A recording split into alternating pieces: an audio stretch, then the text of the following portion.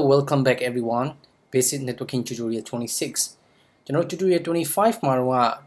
ဒီ network engineer တယောက်အနေနဲ့တည်တဲ့ computer networking လောကကဘယ်လိုမျိုး value companies တွေက players တွေလဲသူတို့ရဲ့ ecosystem ကဘာတွေလဲကျွန်တော်ပြောပြခဲ့ပြီးသွားပြီ။ Okay ဒီ tutorial 26မှာ network engineer တယောက်အနေနဲ့မဖြစ်မနေကင်တွေ့ရမယ့် device ပေါ့နော် product ကဘာတွေလဲဆိုလို့ရှိရင် router switch firewall Okay အခြေခံအဖြစ်ဒီ၃ခုကိုကျွန်တော်တို့လုံးဝသီးခြားပိုင်နိုင်ကျွမ်းကျင်အောင်ကျွန်တော်တို့ကင်တွယ်တတ်ရမယ်ကျွန်တော် setup လုပ်တတ်ရမယ် configuration လုပ်တတ်ရမယ် troubleshooting လုပ်တတ်ရမယ်ဟုတ်ပြီအဲ့တော့ကျွန်တော်ဒီ product ၃ခုကိုအရင်ဆုံးစပြီး focus လုပ်လိုက်အောင်အဲ့တော့ router ဆိုတာဘာလဲ switch ဆိုတာဘာလဲ firewall ဆိုတာဘာလဲကျွန်တော်တို့လုံးဝသီးခြားပေါက်သိရမယ် Okay အဲ့တော့ဒီမှာကြည့်အောင်ခုနကျွန်တော်တို့ဒီ Okay ကျွန်တော်တို့ဒီ vendor တခုရွေးလိုက်မယ် Cisco ပေါ့ cisco.com ဟုတ်ပြီ cisco.com မှာသူရဲ့ product and service မှာကြည့်မယ်ဆိုလို့ရှိရင်ဒီနေ့ဖြစ်လို့ရှိရင်ကျွန်တော်ပထမဆုံးအနေနဲ့ market size ကိုအရင်ဆုံးပြောချင်တယ် Okay ဒီမှာကြည့်မယ်ဆိုရင် enterprise and service provider ဒီနေ့ဖြစ်ပြီး enterprise ဆိုတာဘာလဲဆိုရင်စေယုံတွေuniversity တွေနောက်မှစီးပွားရေးလုပ်ငန်းတွေ companies တွေ Okay เนาะအဲ့ဒီဟာတွေကိုကျွန်တော်ကပြောတယ် service provider ကျတော့ internet service provider တွေဟုတ်ပြီเนาะဥပမာ Telenor Ooredoo Okay စသဖြင့်ပြီးနောက်တစ်ခုက तू ကဘာလို့ထပ်ပါရှိမယ်ဆိုလို့ရှိရင် तू ကservice provider internet enterprise နဲ့ service provider မှာဆိုရင်သူ့ရဲ့ product တွေဘယ်လို solutions တွေဘယ်လို architecture တွေရှိသလဲပြောတယ် mid size business ဆိုလို့ရှိရင်ဘယ်လိုမျိုးဟာတွေရှိတယ်เนาะပြီးရှင်နောက်ပါရှိမယ်ဆိုလို့ရှိရင်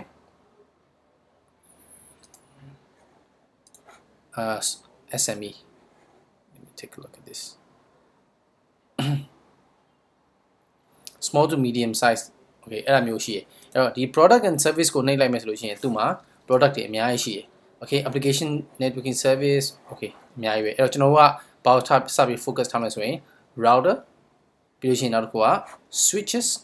နောက်တစ်ခုက firewall ဒီထဲမှာပါတယ် Okay firewall ဆိုတော့ security device တခုအမျိုးအစားပဲအဲ့တော့ security လို့ပြောလို့ရှိရင် topic ကအရင်ကြီးကိုကျေပြန့်တဲ့ topic တခုဖြစ်တယ် security ဆိုတာဥမာသူ့မှာပါလဲဆိုရင် email နဲ့ပတ်သက်တဲ့ security network security identity service engine web security a lot Okay CCTV camera အဲ့ဒါလည်း security ပဲအဲ့တော့ကျွန်တော်ကဘယ်မှာnetwork engineer တယောက်အနေနဲ့ပထမဆုံးဘယ်ကစပြီးတော့ focus ထားပြီးလေ့လာမလဲဆိုရင် network security Okay ဒီကနေပြီးတော့စပြီးတော့လေ့လာ Okay အဲ့တော့ဒါက Cisco မှာကြည့်တာ Okay now Juniper မှာကြည့်ရမယ် Juniper ကြည့်မယ်ဆိုတော့သူရဲ့ product and service ကိုကြည့်မယ်ဆိုရင် switch security router Okay ကျွန်တော် router ကိုနှိပ်ကြည့်လိုက်မယ်ဆိုရင်ဒီလို device တွေ Okay အဲ့တော့brocade solution နဲ့ same router ရှိမယ်switch ရှိမယ် Okay now Arista another company ဆိုလို့ရှိရင်ဒါ Arista ရဲ့ product တွေဆိုရင်ဒါသူတို့ switch ကိုအရင် focus ထားတဲ့ company so ဒီလို device တွေဟုတ်ပြီနော်အဲ့တော့ဒီလို device တွေနဲ့ပတ်သက်လို့ကျွန်တော်ကျွမ်းကျင်စွာကင်တွယ်လေ့လာပြီးတော့လုပ်ခင်တဲ့ကိုကျွန်တော်အရေးကြီးတယ် router switch firewall Okay အဲ့တော့ဒီမှာကြည့်အောင် switch Okay router နဲ့ကြည့်လိုက်မယ် router နဲ့ကြည့်မယ်ဆိုလို့ရှိရင်ကျွန်တော်တို့ဒီမှာကြည့်မယ်ဆိုလို့ရှိရင် branch office တွေအတွက်ဆိုလို့ရှိရင်ဘယ်လိုမျိုးလဲ network edge အတွက်မှာ internet service provider မှာဆိုတော့ဘယ်လို router တွေလဲသူ့နေရာနဲ့သူတုံးတဲ့ router မျိုးစားတွေရှိတယ် Okay ဒီမှာကြည့်မယ်ဆိုရင်အများကြီးပဲ Okay နောက်တစ်ခုကဘာရှိလဲဆိုလို့ရှိရင် switch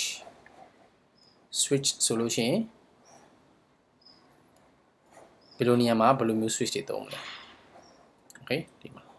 သူ့နေရာနဲ့သူ campus LAN ဆိုလို့ရှိရင်ဘယ်လိုမျိုး switch radiator center ဆိုဘယ်လိုမျိုးစား service provider ဆိုဘယ်လိုမျိုးစားအမျိုးပေါ့နော်အဲ့ဒီမှာ security မှာကျွန်တော်တို့က firewall ပေါ့ firewall နဲ့ပတ်သက်လို့ဆိုရင်ဒီလို device တွေ